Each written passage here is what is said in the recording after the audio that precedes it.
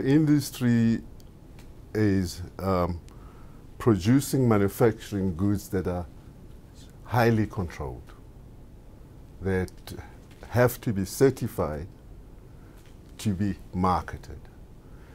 We have two categories. One is we call non-type certified products, which is a niche market, and the type certified products. That differentiate, for instance, in my specific case, which is propulsion, they're differentiated by the rights attributed to each subsector. Rights attributed to the type certified market allow the product to be widely marketed than non-type certified.